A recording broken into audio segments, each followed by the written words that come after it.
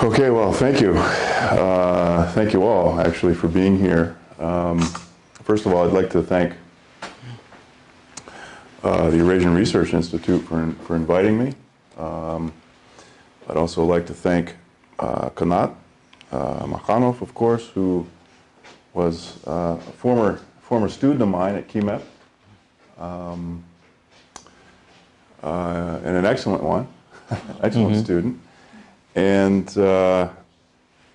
he took a class with me called Population and Environment, and I learned later. And he also took geography with me as well. And I later learned that he was very much interested in geography, which for me was sort of well, not only a surprise but also good news. And also, I see Kanat on a regular basis at, we go to the same gym also. So I see him working on his biceps. Well, it's as I said, it's a distinct pleasure to be here. I've been following the Eurasian Research Institute for some time. And I only now today realized where you were. I used to walk by here on a regular basis. And so anything related to Eurasian research is something that, of course, is of interest to me. I am an economic geographer, and my regional, we could say, specialty, my regional interest, of course, is Eurasia. So any institute that's devoting itself to Eurasian research, for me, is something of much interest. So so thank you again for your invitation. Today. Before actually, I must say one more thing. I know for a fact that everyone in this room has some knowledge about the Aral Sea and the Aral Sea crisis. So what I'll be talking about today, I do not want to talk a lot about the Aral Sea crisis. Now, and that being said, I read Daurian Abien's piece in the Eurasian Research Institute, the e-bulletin that came out at the end of March, and I agree with his. Is Daurian here? Yeah. Yes.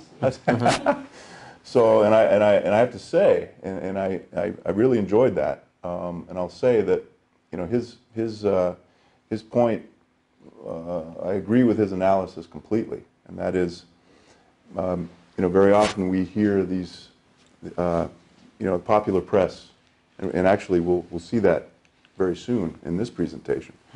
Very often we hear, it's the return of the Aral Sea, and I think that's somewhat problematic. And Daurian has pointed this out. The Aral Sea is not coming back, and that's, we can discuss that at another time, but that's,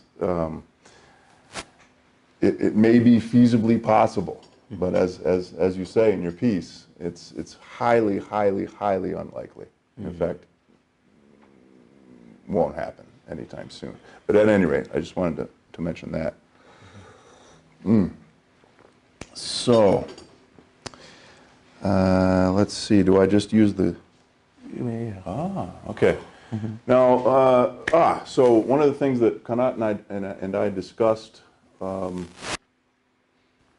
recently at the gym, while he was doing biceps, he said, "Well, come talk to and show us your photos from the Aral Sea." Now, I am, and I'm coming at this as a geographer, an economic geographer, but I think for today, I'd like to come at this as a photographer. So I'm really into photography, so we're going to see a lot of photos, and I was graciously given a cup of Turkish coffee about 15 minutes ago, so I might be a little bit. But anyway, so again, thank you, and I'm coming at this as a geographer, and also as a photographer, and so what I'd like to focus on today is simply, you know, Kazakhstan's northern Aral Sea region, and even more specifically than that, post the 2005 completion of the new dam, and we'll get into that. So my interest is really on the improvements in the ecological conditions, and that's one piece, the environment, and that has been fairly well described. And I'm also interested in the links between, you know, the environment and the economy.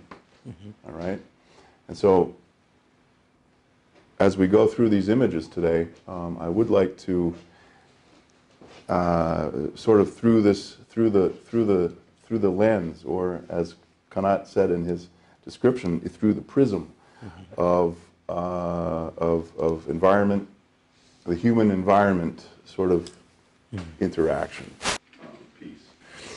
So, and of course the northern Aral Sea region. All right. So I typically don't like to. This is the first time I've ever shown images with me in them. So, but as I was putting this together, I was realizing that, you know, 2005 and 2018. 2005 was my first trip ever out to the Aral Sea region.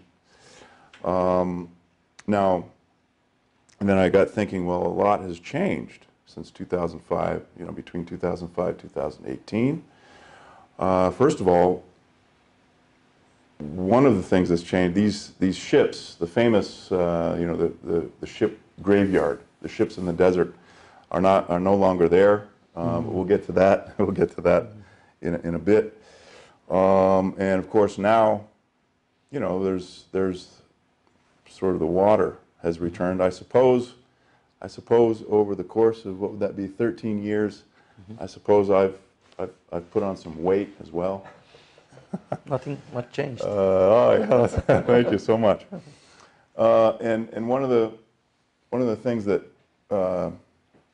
I have a chapter in a book, The Environmental Crises in Central Asia, book chapter that looks at, well, essentially the sort of modest improvements in ecological conditions in Kazakhstan, northern Aral Sea, and also modest improvements in economic situation in the Aral Sea, northern Aral Sea region in Kazakhstan, and that came out in 2016. So that's what much of this is based on, and I was also part of with Philip Micklin, is an American geographer who was a friend of mine. He's published voluminously on the Aral Sea crisis, as has another friend of mine, Nikolai Aladin from St. Petersburg in Russia. And he and I, the three of us, were there at this conference on sustainable development. And this was in 2017. So, well, we don't necessarily need to get into each of these pieces of related literature. I've got some of mine, but the first one, of course, is what much of this is based on, the book chapter on recent, and I'm using the term partial ecosystem restoration and partial economic recovery, because I think it's important that, I mean, well, we'll get into this later, but the Aral Sea is not coming back. The northern Aral Sea is not coming back. The northern Aral Sea is much less than what it used to be. But it has been, but the key is it has been stabilized. But we can talk about that a little bit later. But one of my, and then Micklin and Aladdin, they have sort of a well-known piece in Scientific American, and but at any rate, I don't necessarily need to get into each of these. We can go back if anyone wants to talk about any of these later. Okay. So one of my favorite trips out to the northern Aral Sea was in 2011, and I was part of a expedition with Philip Micklin, Nikolai Aladdin, a number of other researchers, and we basically circumnavigated the northern Aral Sea, and we'll see photos a little bit later. And one of the places where we went on this expedition was to Barsakelmes, and so this is near the entrance to the Barsakelmes Zapoviednik, the nature reserve. Now, for those of you who know Kazakh, that sign, now at the time, of course, I had no idea. I know maybe this many words in Kazakh, but what I learned later, of course, that quote. Now, correct me if I'm wrong. I just want to make sure. Yeah, nature. So nature and humanity are twins. Is that roughly what we're talking about? Mm-hmm. We need to save nature to save ourselves. Mm-hmm. Now, to me, when I I had one of my students translate that, and maybe it was Kanat, I don't remember. No, that was, it could have been. But I thought, wow, that's perfect, all right? And to me, at that place, at that time, that sign is really summarizes my entire viewpoint for the Aral Sea crisis, recent developments in the northern Aral Sea, because and as this quote below the sign, a famous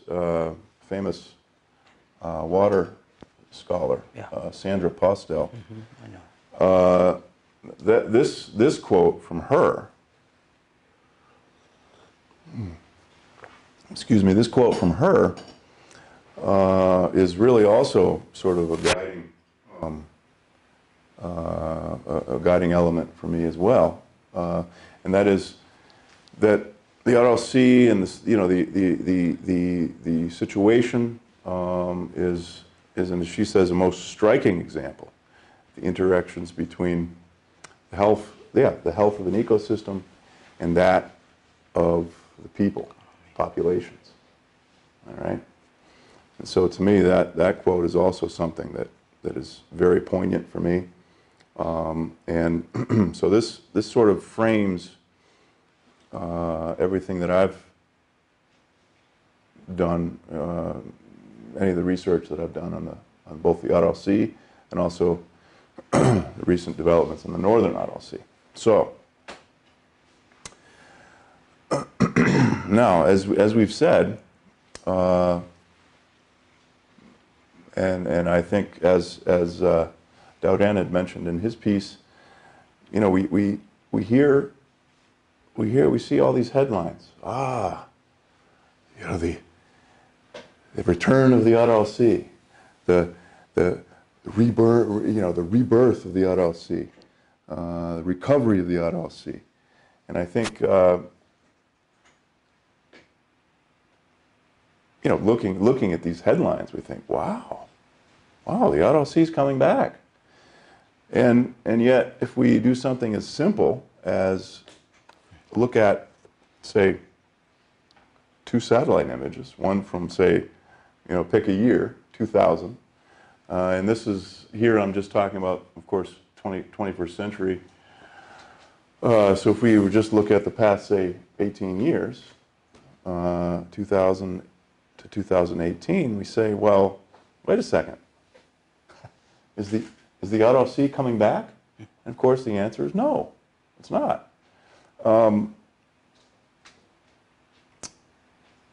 Now, that's not to say that there hasn't been some improvement, because of course there has. Now, actually I can use the of course. Now, well, actually you guys, as Dowden mentioned in his piece in the bulletin, he was talking, of course, about the construction of the Aral, the dam and dike complex, right here, and that was actually, of course, partially World Bank funded, but also government of Kazakhstan played a big role in this as well. And actually, I'll make that point. I think, obviously, the political will here in Kazakhstan is very important. And so at any rate, since the completion of the dam and dike here, the northern Aral Sea has been stabilized. And in fact, the level and area, well, actually, the volume and area increased just under 20%.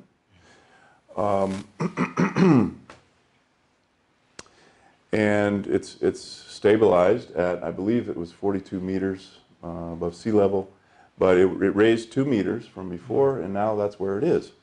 And it has been stabilized, and so that dam, and of course also there was some in the delta, there was some rechanneling of the Sirdaria, some projects in the Sirdaria Delta to help increase water flow as well. But this project, of course, is what everyone was talking about, saying, the Aral Sea has been saved. Well, certainly that's the story here, that dam and the resultant improvements in ecological conditions and economic conditions. Now,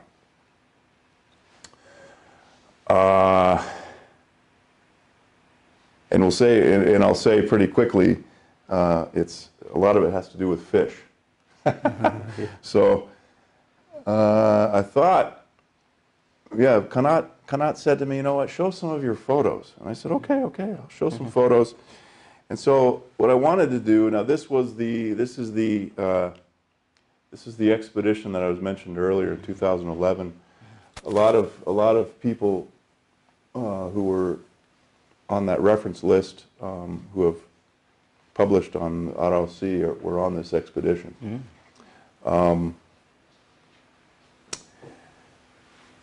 So I have some just images from the region, and I just thought, as an introduction here, we can just look at some images from some of the villages in the northern Aral Sea region. Now, I may not have the order correct, but we'll be seeing some photos from, of course, Aralsk, which is the sort of central place of the region. That's the region's central place, and let's see, Bogun. No, I think Karateren is one. We'll see some images. I think Tastibiek as well. That's actually a big fishing, an important fishing village. Akispe we'll see Akispe, and I believe Akbasti, and also Kulandi. All right, so these are just some of the villages that I want to show you some of the images of.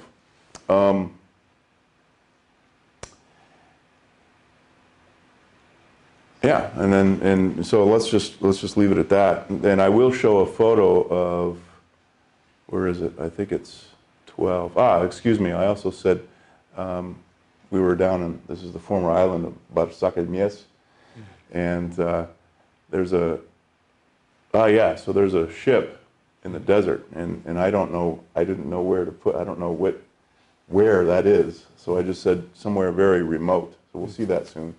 But that's way down in here. But at any rate, okay. So we're going to just look at some of these villages. And by the way, Akaspe, I mean, this is so in terms of development. So we're starting to get an indication of sort of, you know, infrastructure. Many of these villages were without electricity until 2009, and you know we're getting an idea of some of the infrastructure. Actually, also I will add that inside of many of these homes. Now this was in 2011. Many inside the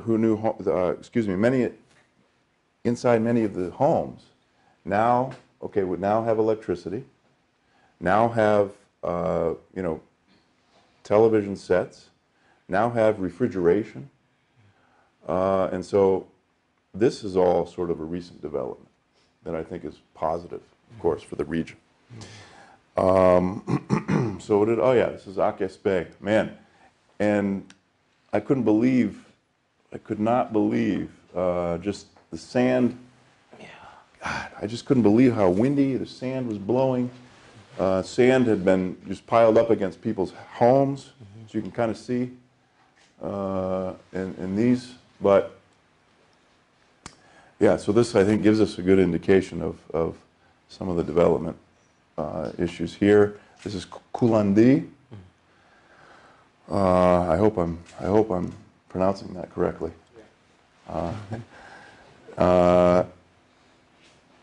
And again, you know, I think, you know, we get a sense of now of course on the environment side, all right, on the, you know, development, environment.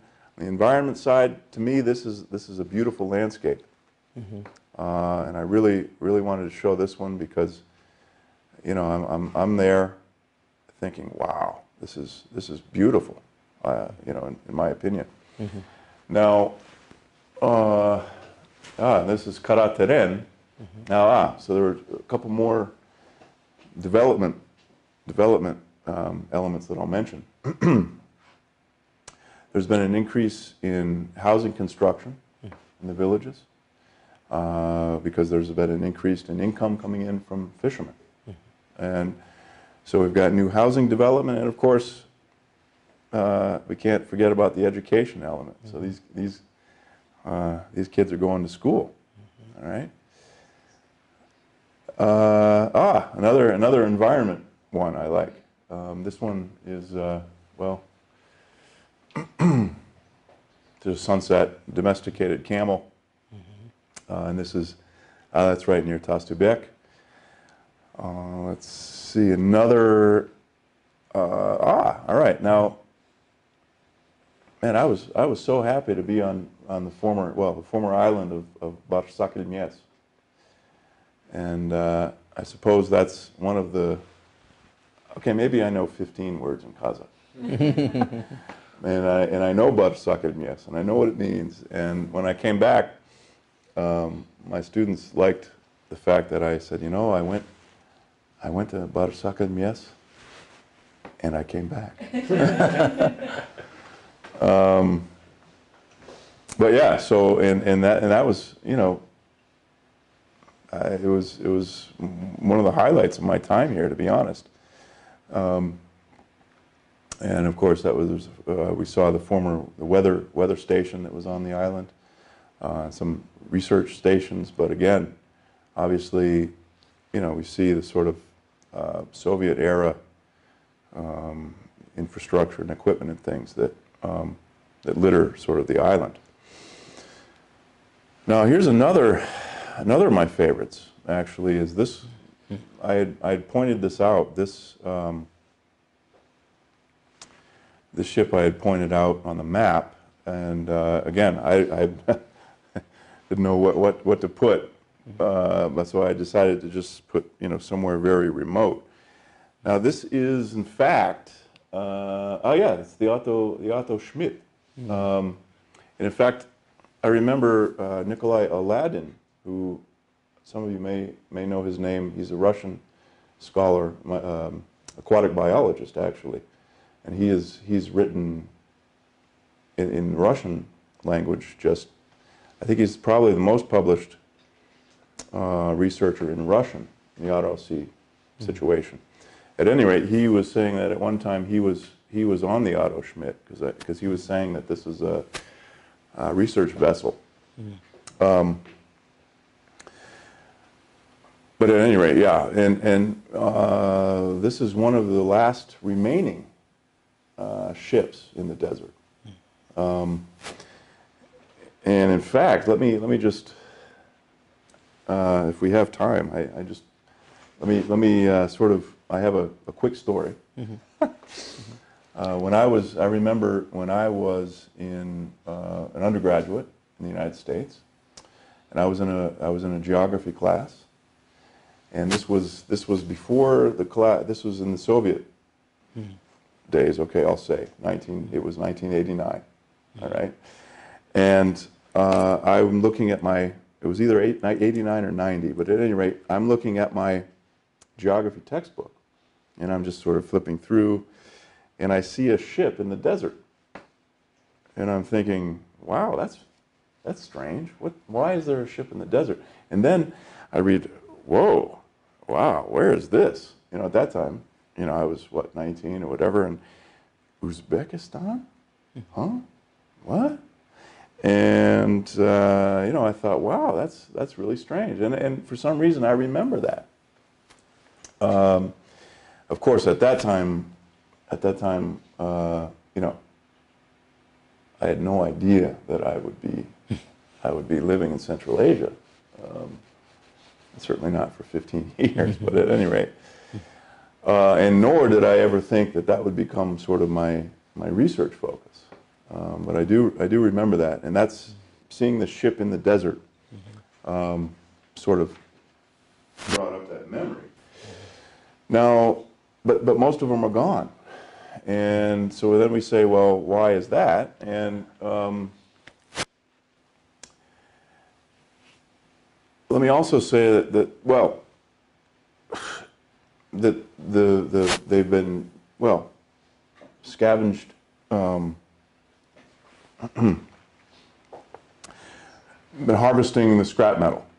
All right, and by the way, this is in the former harbor of Aralsk, and man, I just wanted to, and these guys, I remember seeing these guys, and they're basically by hand.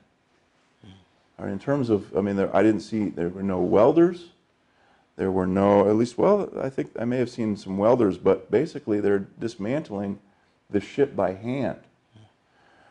And I thought, wow, that is, obviously labor intensive, and I also, of note here is, of course, I just wanted to get, I had written down the rather inefficient mode of transportation. But at any rate, so that's another sort of economic aspect to this, is that the ships in the desert have all been harvested for scrap metal, and then eventually exported to China. So there's that piece. Now this is a billboard in Aralsk, and I hesitate to say, but I guess I will. Our former president, and I really like the saying too, the slogan under, and you know, the project now, Kokaral, I see that, but the project of the century, is that right? Yeah.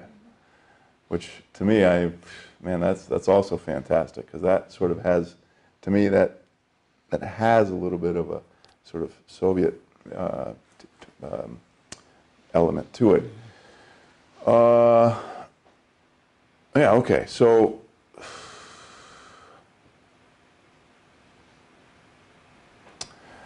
now this is the dam. Now this was from 2017. Actually, I'm in a helicopter with Philip Miklin and Nikolai Aladin, and actually some representatives from the World Bank. And this was in 2017. So we're looking at the Kokaral Dam, and again from the north, of course. And that just to me was kind of a neat viewpoint. Well, first of all, it was the first time that I had ever been in a helicopter. So I thought that was neat. Yeah, okay. So now the other thing that I'll also say, now, and this was actually from last summer, I was out there in August 2018, and from the environment side, another key piece to all this is not just you know, the return of the water, the decrease in salinity, but to me, you know, I'm sort of into wildlife, and I think the birds is an important piece. You know, we've got a return of many different migratory bird species, and to me that is of interest to me. So on the environment side, I thought I would throw another environment photo in here. Now, but of course, the story is the fish, right? Now, the fishing, you know, fish are sort of a unique, I don't know what to say, a unique species, right? They have this sort of inherent value, and it's a not just economic value, right? We harvest, you know, we harvest, we process, we export.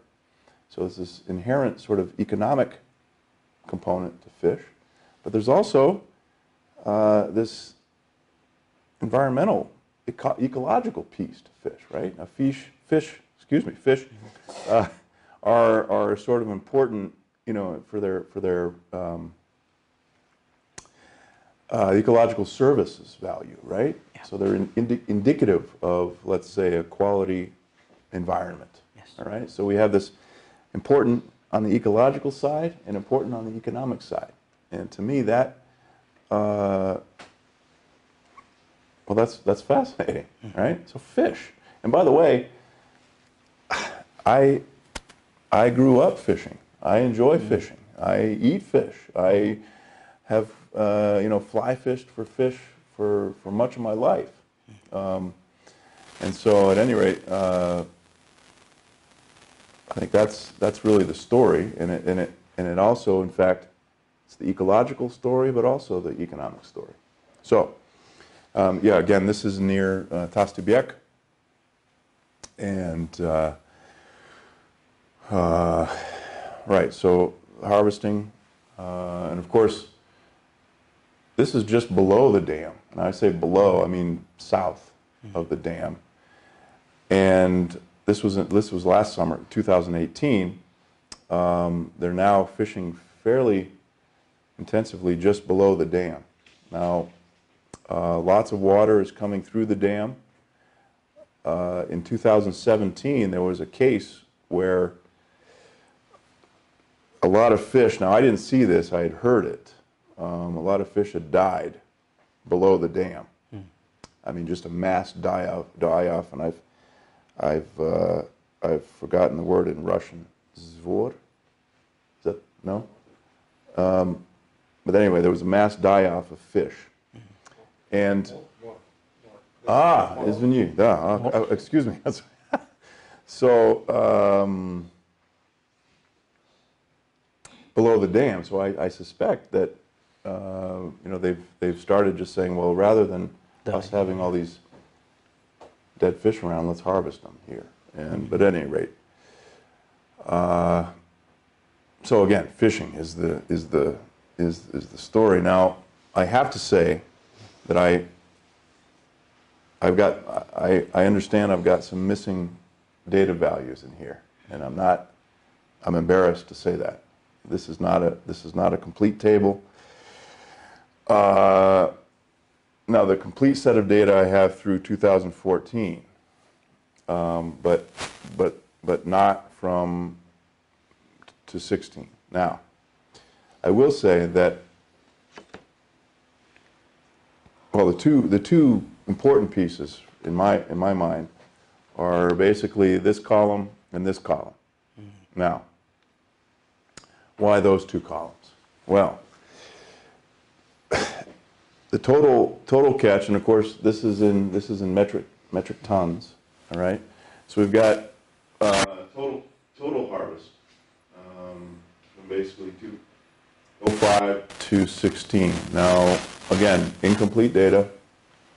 I apologize, but what we do see, of course, and again, since the dam's completion, we do see this rather, we could say, dramatic increase. All right, to over 6,000 tons, metric tons, today. So, now let me just make one point.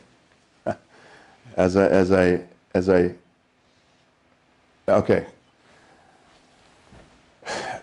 In 1960, it was estimated that in the northern part of the Aral Sea, 16,000 metric tons were harvested. All right, so clearly we're at a level below what it once was at the Aral's fisheries peak, but clearly that increase, all right, that increase has been positive news for the northern Aral Sea regional economy, without question. And the other column that I wanted to highlight here is this one. All right, now the pike perch. We'll go so we know what we're talking about. The sudak, exactly. And the pike perch right now are the most sought after of the fish species, and this is really, especially in terms of export revenue, you know, extra regional export revenue coming in. It's the pike perch and the sudak, yes, and at the moment, only there are three, and we'll see some photos soon, three fish processing centers in Aralsk. Only one of them has been licensed to export sudak to the European Union. But of course, exports are going to Russia, they're going to Turkey, and of course they're also, Georgia was another place mentioned, and but also exports, extra regional exports, you know, to other places in Kazakhstan as well. But at any rate, so we have also seen an increase in, you know, a fairly dramatic increase in pike perch harvests, and I think that's, in terms of the regional economy, I'd say, you know, that might be the most important, particularly with the demand in Europe. So, okay, so now we've got pike perch. All right, now the first let's talk about the first processing center. All right, so this is the, the Kambala Balik fish processing center that used to be, it used to be a Soviet-era bread factory. And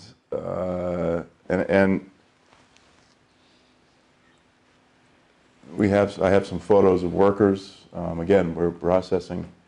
Now this one, they do some pike perch, but they also make a lot of the other fish species. They make some of the various like beer snacks, like fish necks. I didn't know. In fact, I think that's actually what they're doing here. Actually, no, wait. Let's go to the next one first. Yeah, these are pike perch necks, apparently. And I've been told that these are delicious with beer. But yeah, and so, so that's really sort of what the Kambala Balik factory specializes in. And I'll say that they were around in 2000, and we could talk about the Kambala as well. They were sort of, that was an introduced species, we would say flounder, that was not native to the Aral Sea. They introduced the Kambala to the Aral Sea. Well, when the salinity levels were so high that no other fish species could live. But at any rate, this factory processed Kambala back in the day. And now, just to give us an indication of this particular plant, in year 2000, it employed 5. They had 5 employees, and by 2014, they had 30 employees at this particular. So, an increase in employment. And for those of us who are into regional economy, you know, income and employment, this is representative of sort of an important stimulus, we could say. All right, now let's. I kind of like this. One. Now this is the Aral. Let's see. This is relatively new, actually. New, I say. Built in 2009, with significant funding from, as I remember, the Japanese and Korean, if I remember correctly, and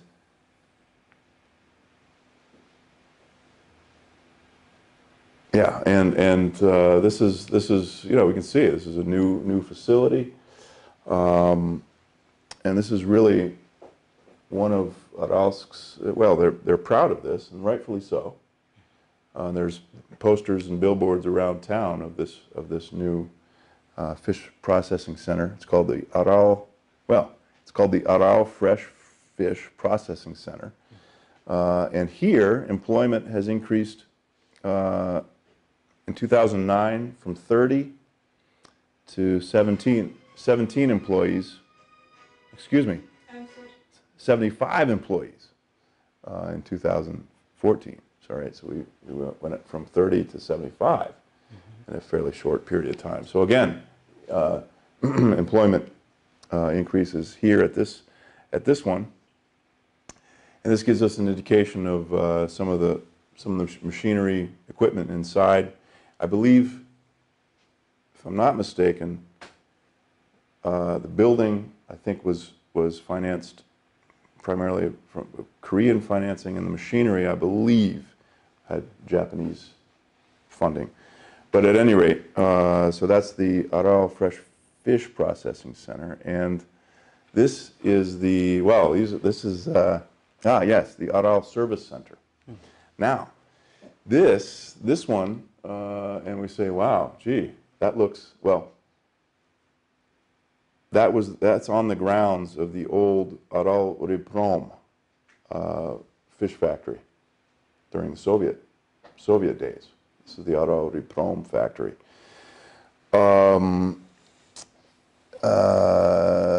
And so the new one, the Aral Service Center, opened in 2010. When it first opened, it was they had 12 employees, and by 2014 they had 30. So we had a slight, we had a significant increase in employment at this factory as well.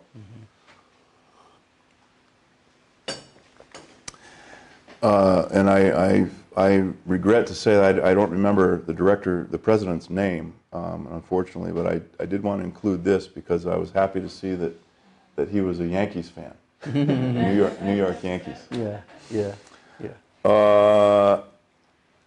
And again, some of the workers here as well. Now, and so in 2017, I made this image, and I think I was so happy to see this sign. And to me, this idea of hope, hope and optimism, and hope, optimism, and pride, right? I love Aral. Now, to me, I think that speaks volumes to me. And these are emotions that I think have long been absent from anywhere in the Aral Sea region for a long time. So we're almost done. I've been interviewing. I've been interviewing people in the region since since probably 2006. But more recently, this is a subset of some of the responses I've gotten from people. And again, my highlight is really on, the environmental, ecological improvements and economic improvements in terms of economic development. So, I'm certainly not gonna. I won't read this to you, but I think some of the key points we do see. We do see, I think particularly here. By the way, Zauriash is a friend of mine, the director of the Bar Sakin Mies Zapovednik. But I think, we're and again, it's not just fishermen, right? We also have these multiplier effects in other sectors as well, right? So we do have this economic stimulus coming in, and these sort of spillover or multiplier effects in other sectors, particularly I think in construction. All right, we have lots of new housing construction, and education, of course. Wow, and I see, economic development. This is fantastic. And so that's a sort of recurring theme in many of these, the sort of improving socioeconomic development. Also, we see quotes about increases in, of course, in income, increases in employment. Lots of, there's somewhere one where they're saying that the fishermen are the wealthiest people in town, and they're all building new houses, they have new cars, they have new boats. So that's obviously an important one. Okay, so I mentioned construction. Overall, an overall sort of improvement in socioeconomic development, but also again with the construction. I like this quote. Yeah, this one you didn't hear. There's been positive changes throughout the region, from ecology to economy. And I didn't ask her to say that, and that to me is really that's the story, right? And again, we go back to that quote. With sort of close linkages between the environment and the economy. Yeah. And that to me is fascinating as a geographer. So this is our final slide, and I think this was a refurbished mural in Aralsk.